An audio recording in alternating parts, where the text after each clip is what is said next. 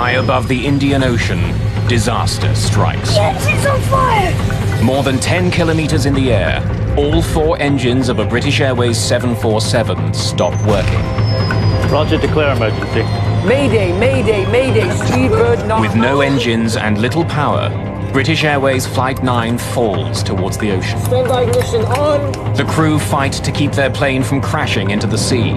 What has crippled their massive jet, threatening the lives of everyone on board?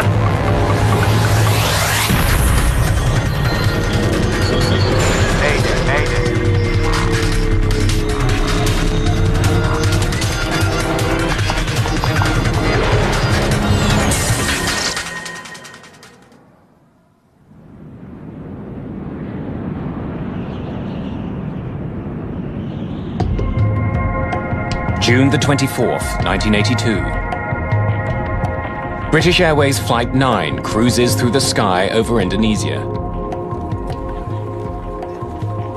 In a few hours, the plane and all 263 people on board are scheduled to land in Perth, Australia.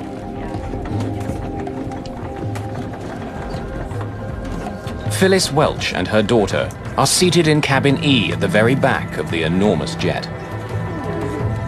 How's that heroine of yours, Fanny Price, faring? Oh, she's having a tough old time at Mansfield Park. It's a good place for me to spend a few hours. Wouldn't mind being there myself. It's all right, Mum, we'll get there.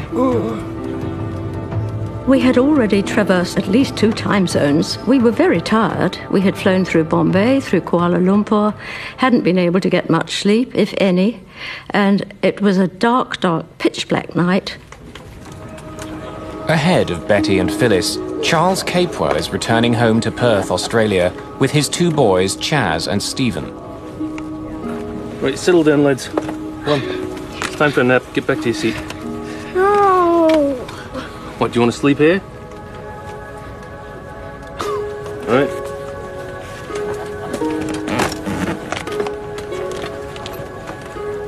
It was a good flight. It was going well. Leaving London, it was great.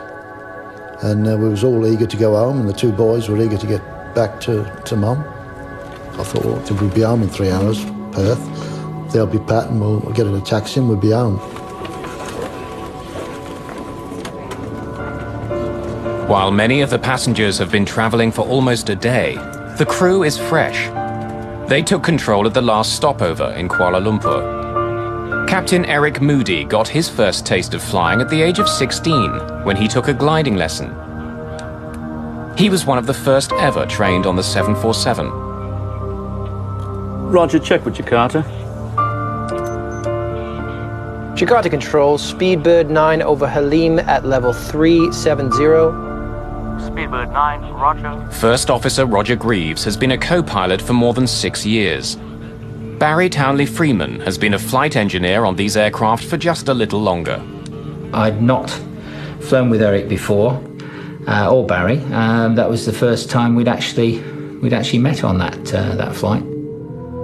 As the jet flies over the city of Jakarta, it's cruising at more than 11,000 meters and has been in the air for an hour and a half.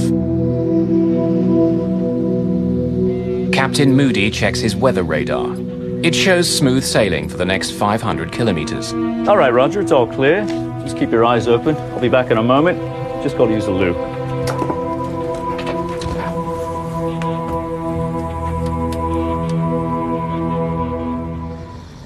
Back in the cabin, many of the passengers have fallen asleep. While Charles Capewell and his sons doze, an ominous haze appears above their heads. It's still legal to smoke on passenger jets in 1982. For the cabin crew, though, the smoke seems thicker than normal. Seems to be a lot of smoke out there. They begin to worry that a small fire may be smouldering somewhere on the plane. Maybe someone lit up in the toilet. Let's go see if we can find it.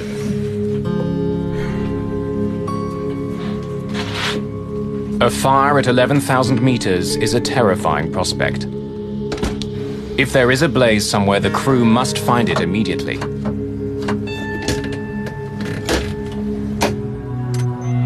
In the cockpit, the flight takes an unsettling turn. Barry and I were just sitting there minding the shop. Pitch dark night, of course. And then we started to get these pinpricks of light on the windscreen. St. Elmo's fire? I don't think so. St. Elmo's fire is a natural phenomenon that's sometimes seen when planes fly through highly charged thunderclouds. But there aren't supposed to be any thunderclouds tonight. Anything on the radar? No. No, it's clear. I don't like the look of this. Let's get a better look out there. With the help of their landing lights, the two men are disturbed to see a thin layer of cloud surrounding their plane, even though nothing is showing up on their radar. But at 37,000 feet, the normal thing you would anticipate would be high cirrus, which is just a thin layer of cloud.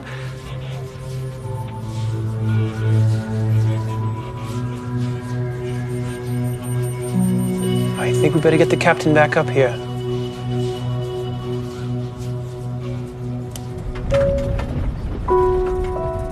I was reading in my book, and there was a slight flick of turbulence, just a slight flick, and I glanced over to the left, where I had a clear view of the port wing, and to my surprise, it was covered in a brilliant, white, shimmering light, which seemed to be clinging to the wing of the aircraft. I carried on reading, but I found that I kept reading the same paragraph over and over again and not taking in a word of it. I just didn't know what was happening. In the cabin, the smoke begins to thicken. Stewards have been unable to figure out where it's coming from. If there's a fire, they can't find it. All right, well, go see that the passengers are comfortable.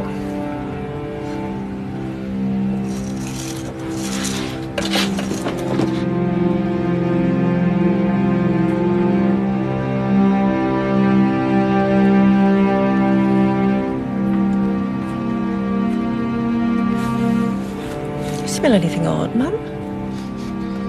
Seems rather smoky in here.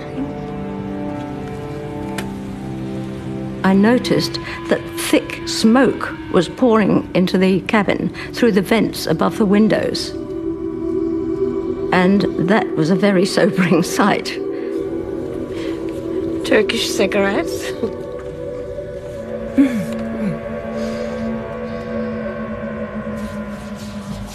It smelt like sort of a sulfuric electrical smell. And I went on that flight deck expecting to hear that we had some electrical smoke somewhere on the aircraft. But nothing was further from the truth. When did it start? Well, just after you stepped out. Anything on radar?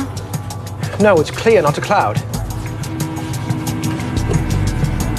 Oh my lord, look at engine 4! It's lit up somehow. Captain, have a look at number 1. It's the same on my side. None of the crew have ever seen anything like this before. But the light show is just the beginning. Their bizarre flight is about to take a terrifying turn for the worse.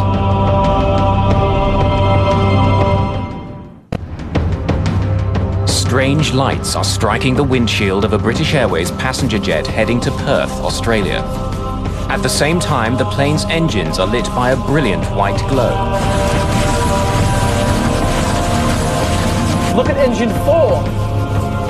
It's lit up somehow. This light show, if you like, had become more intense. In fact, we ended up sitting there with 2 sheets of brilliant white light in front of us in place of the windscreens. Inside the cabin, smoke has been growing thicker. Chief Steward Graham Skinner has been organising an intense but quiet search for fire.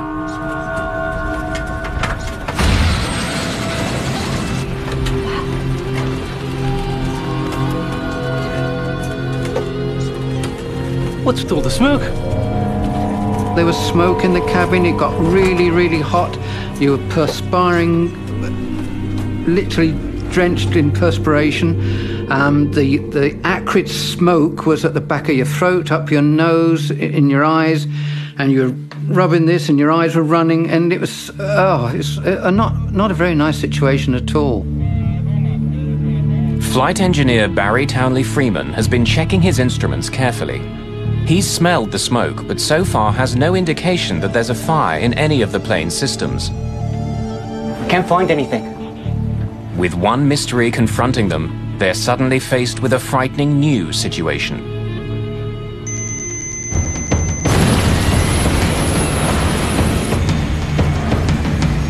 The engine's on fire!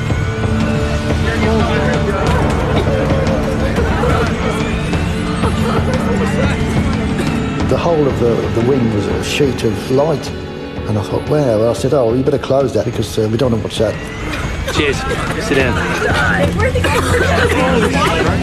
Stephen, close that blind.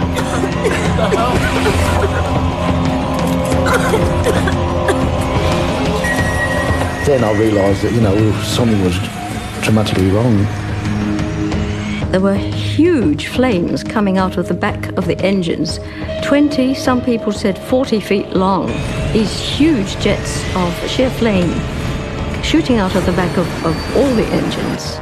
Is it going to penetrate from the outside of the aircraft? Is it going to come into the cabin? Are we going to burn to death? Are we going to choke to death on the smoke? What's going to happen? What's causing it? What are they going to do about it? As fire engulfs the engines, one of them revs loudly and flames out. Engine failure, number 4. Fire action, number 4. Checklist, power and gear. Set. Thrust lever.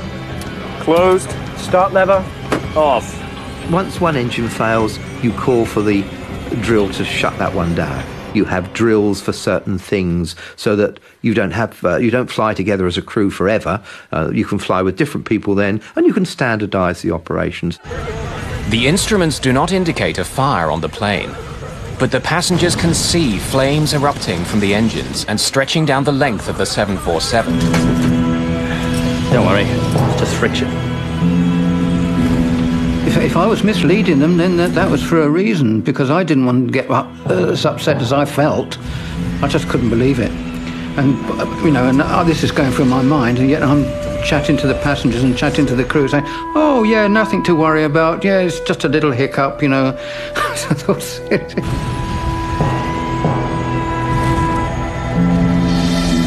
The 747 is more than 10 kilometers above the ocean. Its engines appear to be burning, and peculiar smoke continues to fill the cabin. And then, the unthinkable happens. Number 2 engine's gone. All right then, begin the engine shutdown. No, wait! The rugger. All 4 engines have failed.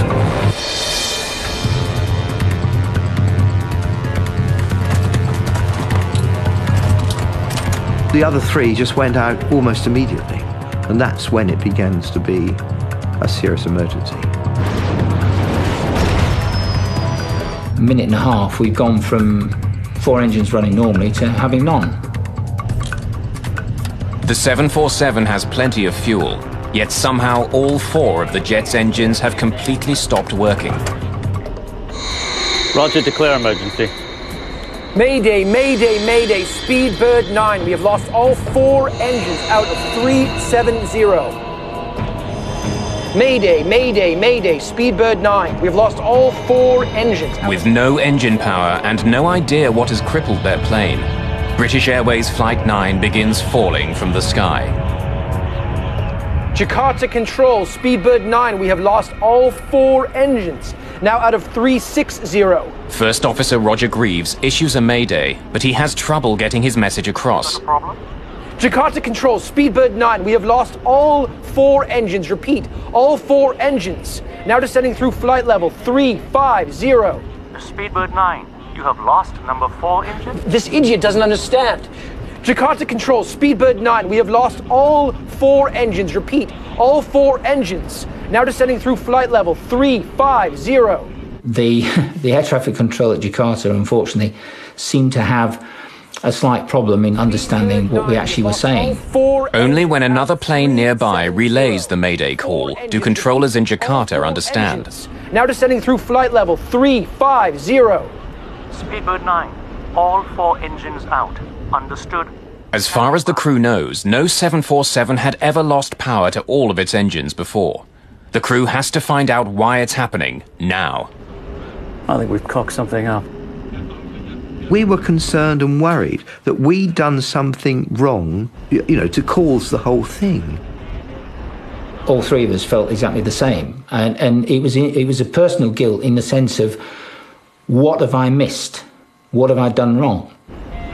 Because this kind of thing doesn't happen. While not built for gliding, even without its engines, a 747 can travel forward 15 kilometers for every kilometer it drops. With no power, Flight 9 has started a long, slow fall. Some 10 kilometers above the ocean, the crew has less than half an hour before they smash into the sea. When they all stop, you go into automatic mode, obviously. We had practiced this drill on the simulator many, many times. And that's very good and all very well, as long as when it happens to you for real, what happens on the aeroplane is mirrored by what happens to you in the simulator. And I'm afraid that wasn't so. In the simulator, when all 4 engines stop, the autopilot turns off. But high above the Indian Ocean, Captain Moody sees that his autopilot is still on.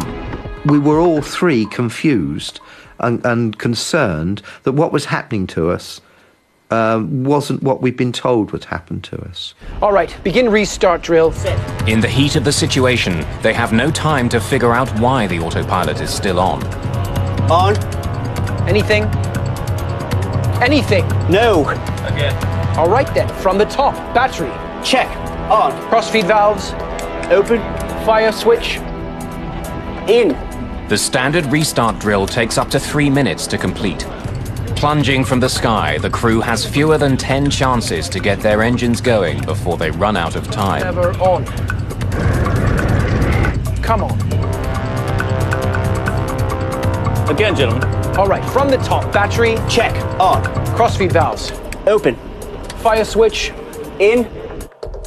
At 10,000 meters, Captain Eric Moody decides to turn the plane back toward the closest airport, Halim, just outside Jakarta. But even that is too far away if he can't get at least some of the engines going again. Jakarta, Speedbird 9, turning left back to Halim out of 300.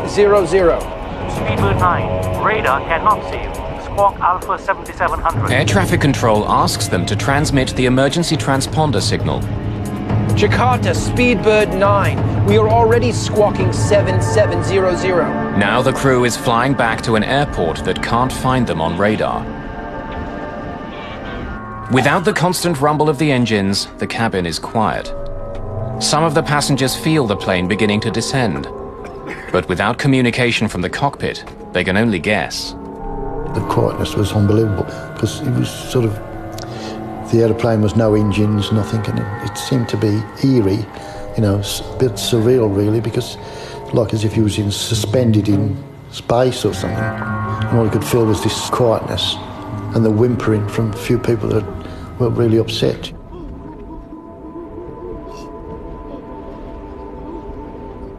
Some people were sitting quite rigidly, almost as if they hadn't noticed anything. At first it was sheer fear, and then after a while it turns to acceptance. You know you're going to die. We knew we were going to die.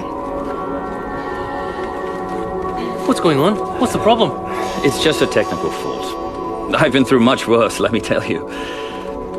Everything will be fine. I think if I'd have sat down and really thought of exactly what was happening, I don't think I would have ever got up again. One steward came up to us and said, "Are you two ladies all right?" And yes, we said we're fine, which was an absolute lie, but that's how it was. It seemed absolutely vital not to panic. Captain Moody can't restart the engines unless he can keep the plane flying between 250 and 270 knots. But the airspeed indicators aren't working. Captain, I've got 320 knots on my side. Well, I've got 270. Well, bloody hell, that's a 50-knot difference. I'll change the speed. Falling from the sky with no engine power, the crew now have no idea how fast they're going. But to have the best chance to restart the engines, Captain Moody has to have the plane flying at the right speed. So from that point onwards, Eric then varied the speed through just about 100 knot range, hoping that at some point or other, coincidental with us putting the fuel into the engines, that we would actually be at the right speed. To change speeds, Captain Moody turns the autopilot off.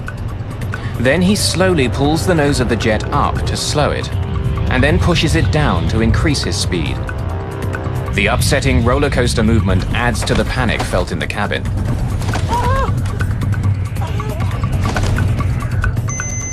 Pressure warning, Captain. We're at 10,000. Pressure warning? That's not supposed to do that. And a warning horn went off. Now, this didn't ever happen on the simulator in this exercise, so it was a bit of a surprise to us. As well as providing electrical power, the engines on a jumbo jet help keep the cabin pressurized. With the engines not working, of course, the air wasn't being pumped in.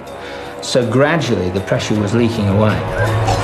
With all 4 engines gone, the pressurized air is rapidly seeping out. The thinning level of oxygen makes passengers gasp. The crew reach for their oxygen masks. But First Officer Greaves can't get his mask to work. My oxygen mask, yeah, that was a problem I could have done without. It was stowed above my head, and when I pulled the oxygen mask down, the mask and the tube became separated. The captain must make a difficult choice. If he continues to descend slowly, it will get increasingly difficult for First Officer Greaves to breathe. Look, if we get down to 20,000 feet quickly, we can all take our oxygen masks off and we can talk and we're back as a crew again. We had to actually increase the rate of descent to descend to a lower altitude quicker, which in the circumstances was something that we wouldn't really have chosen to do. So then I dived the aeroplane and got rid of about 6,000 feet in a minute. The loss of cabin pressure and the steep dive have another terrifying consequence. The things shot down, they sort of dangled down in front of you. And I looked to see Stephen had got his and Chaz had pulled his out of the socket. So I made sure that Chaz got his oxygen. I've seen a few movies on planes, and you know, once that happens, you know you're in serious trouble.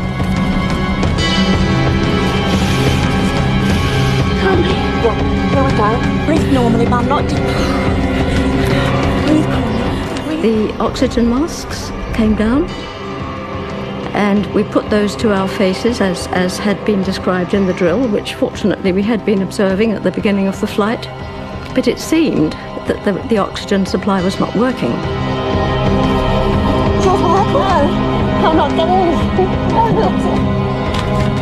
The cabin crew try to use the public address system to explain what's going on, but it's not working. Chief Steward Graham Skinner makes do with a low-tech backup.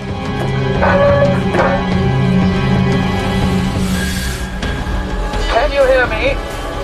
We're having a small problem with the public address system. So if you would, place your masks over your mouth and nose and breathe normally. As the passengers struggle with their masks, Captain Eric Moody is running out of options. If his engines don't start soon, he'll have to turn his jet around and try landing on the open ocean. First Officer Roger Greaves manages to fix his broken oxygen mask, but he's still frustrated by engines that won't start. All right, Barry, let's start the restart drill. Ready? Set. Battery. Check. On. Standby power. On. Anything? Come on, anything? No. All right, then, let's do it from the top. Battery. Check. On. First Officer Greaves and engineer Barry Townley Freeman have actually shortened the standard restart drill.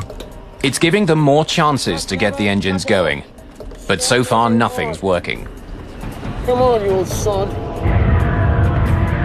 the process that we were going through the whole time was just continuous. We hadn't had any success with the drill at all, despite all the efforts we were putting in. But it was the only thing we had left to cling on to, so that's what we did. From the top again. Battery, check on.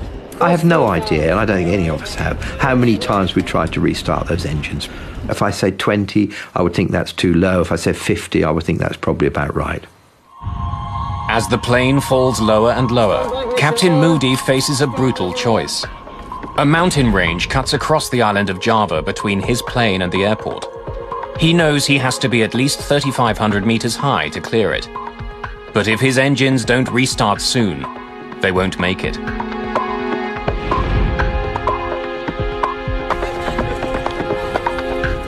At this rate, it will crash in a matter of minutes.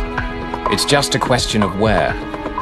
Captain Moody decides if the engines don't restart soon, he'll turn back towards the ocean and try landing on the water. All right, are we getting something? It's not starting. I knew it was so difficult to land aeroplanes on the sea, even when you had everything going for you. And I thought that, well, we haven't got much going for us here. I'd never done it before. Hiding his concern, Captain Moody addresses the passengers and crew.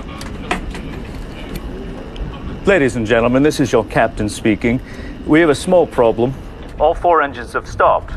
We're doing our damnedest to get it under control. I trust you are not in too much distress.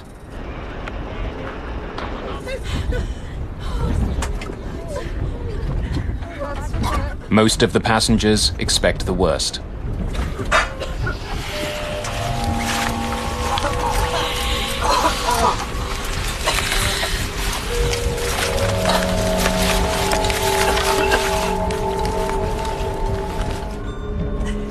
Will we be burnt alive? Will we be choked by the smoke? Will the aircraft break up in the air and hurtle us out into space, which was my biggest fear? Or will we come down in the sea and be eaten by sharks alive? Or will we crash into a mountain? Let's crash into a mountain quickly and get all this over. Well? Nothing. It's not starting. All right, from the top then. Battery, check. On. Standby power. On. Finally, Captain Moody has to decide. Carry on and likely crash into the mountains, or turn around and ditch into the sea. I don't know how to swim. I couldn't swim anyway, so I thought, well, you know, I'm doomed anyway. And I just hoped that maybe one of the passengers might help the 2 boys to make sure that they could stay afloat. Well, anything? No. All right then, from the top again. Battery. We had very few chances left of starting the engines before having to turn out to sea again, because we wouldn't have been able to clear the mountains on the south coast of Java.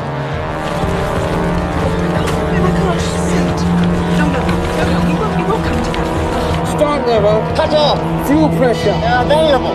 Standby ignition on.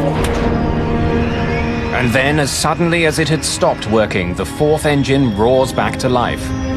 Engine 4, back online. Then all of a sudden there was this sort of like somebody giving the aeroplane a punch from underneath. And then I realised that there might have been an engine. It was a boom. Oh my God, look. The noise that a Rolls-Royce engine makes when it starts up is low rumbling noise, you know, and it was just, well, it was wonderful to hear it. A 747 can fly with 1 engine, but Captain Moody knows that just 1 engine still won't give him enough power to clear the mountains. The glass now is half full, it's not half empty.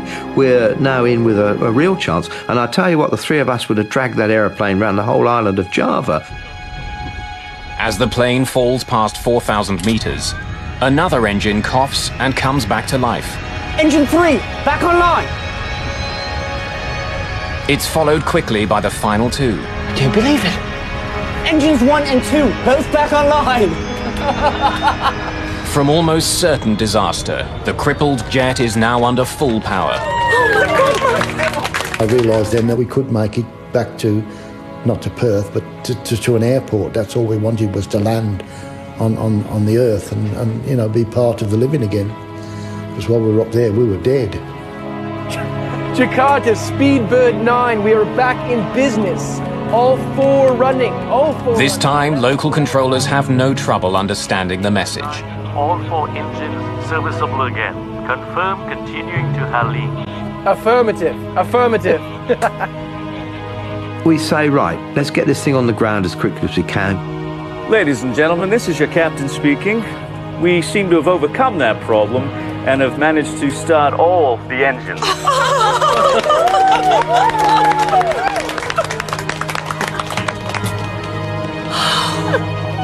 We are diverting to Jakarta and expect to land in about 15 minutes.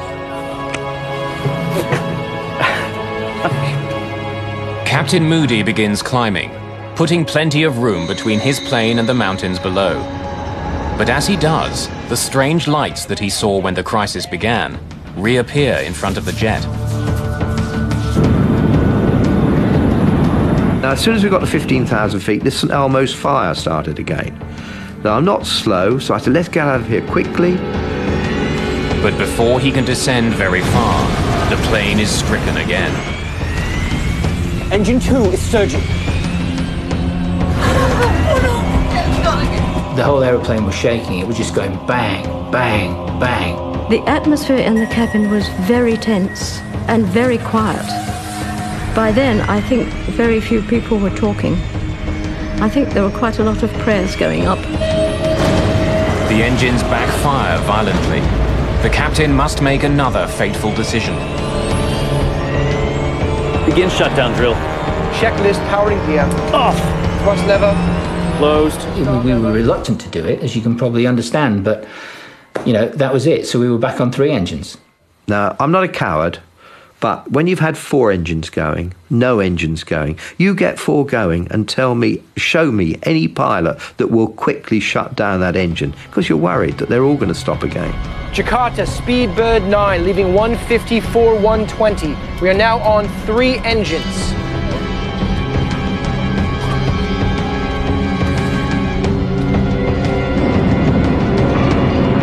As the plane closes in on the airport, First Officer Greaves thinks the windshield is covered in moisture, making it hard to see through. And I said to Eric, yeah, it's a bit misty out there. So we turned the blowers on to kind of, like demisters on your car to try and clear that. That didn't work. I used the windscreen wipers, and that didn't work. Somehow the glass itself has been badly damaged. For some unknown reason, I looked out the edge of my windscreen, and about a 2-inch strip down the edge on the left-hand side, I could see much more clearly. But I couldn't see anything much out the front. It was getting more and more opaque the nearer and nearer we got to the lights. The crew get a final unwelcome surprise. Equipment on the ground that helps them descend at the proper angle isn't working. Jakarta ATC, be advised, our glide path is unserviceable.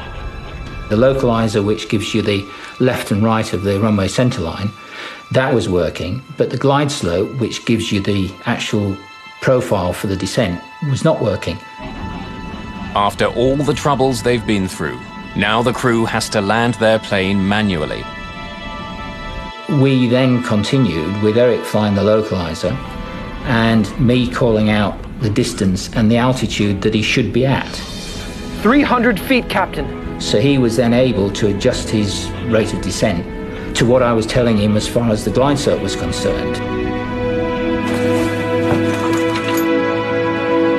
200. 150 feet, Captain.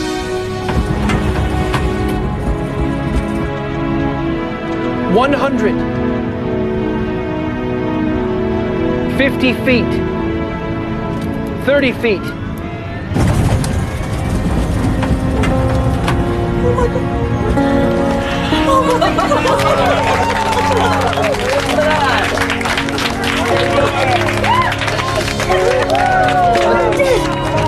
We're on the runway. Reverse.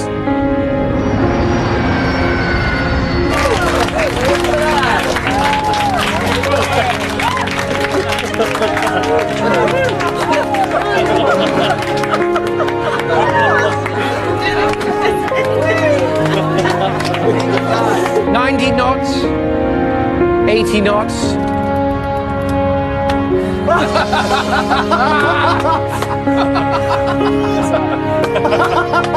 We're down! Really good for a cold soda. And the aeroplane just landed itself.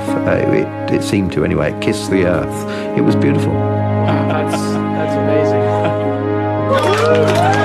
Safely on the ground at Halim Airport in Jakarta, passengers celebrate the end of a harrowing ordeal.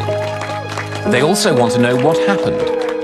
No fire had been found, so why had smoke filled the cabin? How could all 4 engines have stopped at nearly the same time?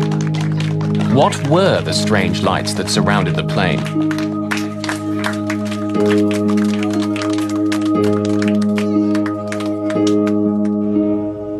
In the cockpit, the flight crew are relieved, but also concerned that they might be at fault. The first thing that we did, having parked the aeroplane and shut it all down, was to then go through all the paperwork to see if there was possibly anything anywhere in it that might have given us any pre-warning of some sort of phenomenon that caused what happened to us. Every time, because it's going to come back to us. The damage to the 747 is extensive. From the outside, the crew realize that their windshield had been deeply scratched. They see bare metal showing through where the paint has somehow been stripped away. And they still have no idea why any of it happened.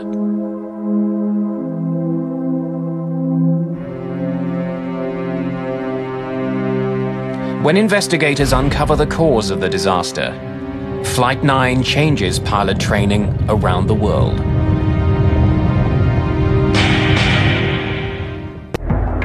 During a calm flight to Australia, all 4 engines of a British Airways 747 suddenly stopped working. After a long, terrifying descent, the crew managed to restart the engines and land. That's amazing. They spent an excited and largely sleepless night in Jakarta before returning to Halim Airport to inspect their plane. And we went back the next day to look at it in daylight. The aeroplane had lost its sheen, and in some places it had been sandblasted quite well, and all the decals and the paint had come off. It really was very little to see until they stripped the engines down. The engines were manufactured by Rolls-Royce. Their investigation was led by a former engineer, Malcolm Grayburn. 3 of the engines were removed in Jakarta following the incident and were ferried back via cargo aircraft to London Heathrow and then transported to South Wales, where the engines were in fact stripped down into piece parts, and it was there that I got involved. Grayburn was stunned by what he saw. Much of the engine was badly scratched and scored. Grayburn discovered the engines were choked with fine dust, pieces of rock and sand. When it was closely studied, they learned that the debris was clearly volcanic ash. Days after their harrowing flight, the passengers and crew learned that the night they were flying, there'd been a major eruption of the Mount Galunggung volcano, located just 160 kilometers southeast of Jakarta.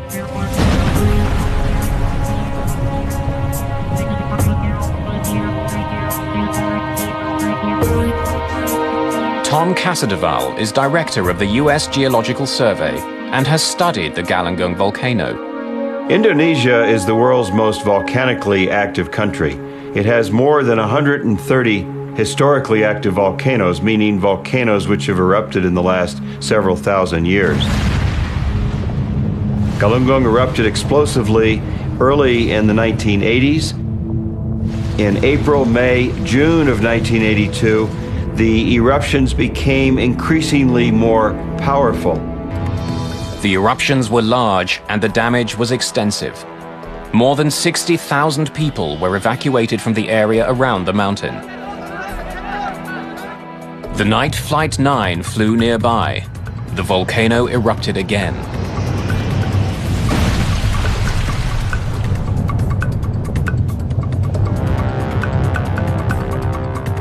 As the ash cloud rose more than 15,000 meters into the night, winds pushed it to the southwest, right into the path of British Airways Flight 9. Never before had a volcanic cloud seriously affected an airplane. Could the ash really have crippled this flight? Roger, declare emergency. Mayday, mayday, mayday, Speedbird 9. We have lost all 4 engines. Unlike ash that you might see in a chimney or after a fire in a forest, this is not soft material at all. This is very fine, ground-up particles of solid rock and minerals. This material is very, very abrasive. It's very angular in shape. If you were to see it under a microscope, you would see very sharp angles. And so that's what caused the abrasion. In addition to sandblasting the windshield and all the leading edges of the plane, could the ash cloud explain all the other strange phenomena the passengers and crew had experienced? Remember, the aircraft is moving in close to 500 miles per hour as it's flying into that cloud. Even though it's a very fine material, it can still cause abrasion and friction on the skin of the aircraft. Because it's such a dry environment up there, that frictional electrification produces the glow that we refer to as St. Elmo's fire. The electrification also caused the interference in communication experienced by the crew. Speedbird 9, you have lost number 4 engine? Some of the volcanic ash that was sucked in and ground up by the engines was also blown into the plane. And when passengers and crew saw it swirling through the cabin, they feared the worst. You're a passenger, you're looking out the window, suddenly you start breathing this sulfur-laden air in the cabin, and it probably is a choking, probably a shocking sensation. It's essentially a house of horrors type situation. While the volcanic ash caused the visible scarring, filled the plane with smoke and fouled communications, could it cause the engines to flame out as well? An X-ray from front to back of the engine. A turbofan jet engine works by sucking in enormous amounts of air. The air is then highly pressurized by the engine's compressor. This tightly packed air is mixed with fuel and ignited. The force of this reaction propels the jet through the sky. The temperature in the combustion chamber where this ash was flowing through are around 2,000 degrees centigrade.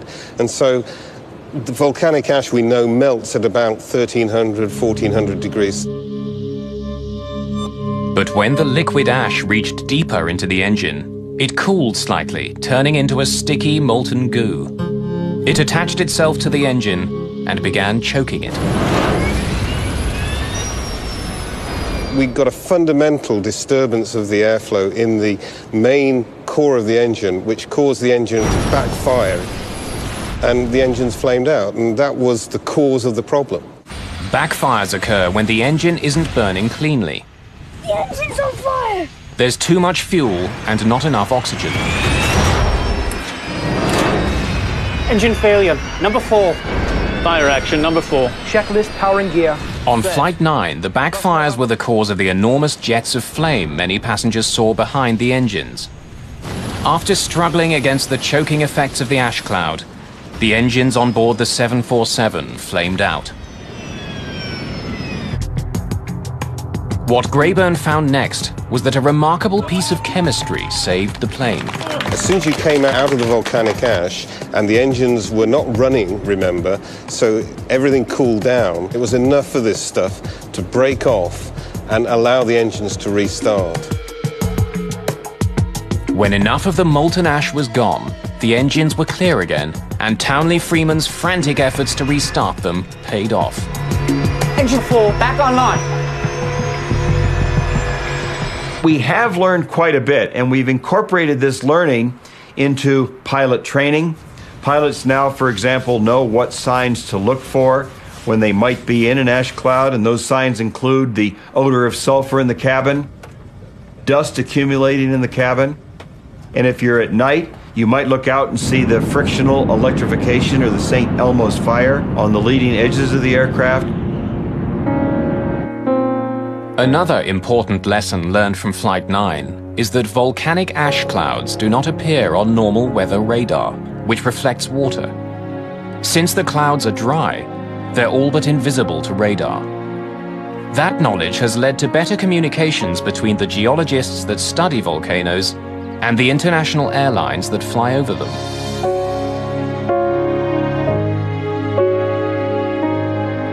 The crew of Flight 9 was showered with awards and commendations in the months after their incredible night.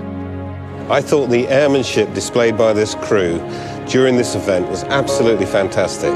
The way that they managed to guide this aircraft back down to a safe landing after having been through such extreme circumstances, it was fantastic the way they recovered this aircraft. Absolutely brilliant.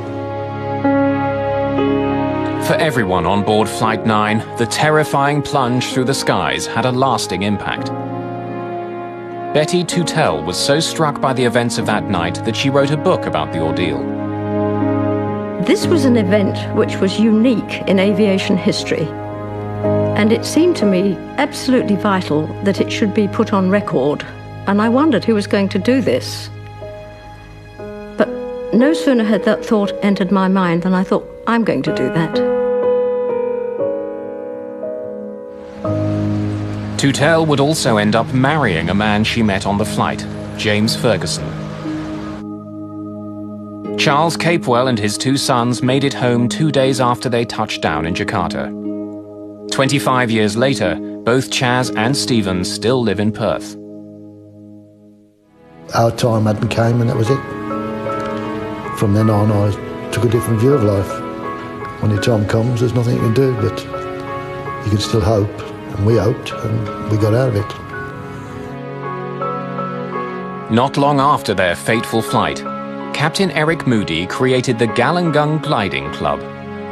Every member of the crew and all passengers were automatically admitted to this exclusive group. The survivors of British Airways Flight 9 happily stay in touch to this day.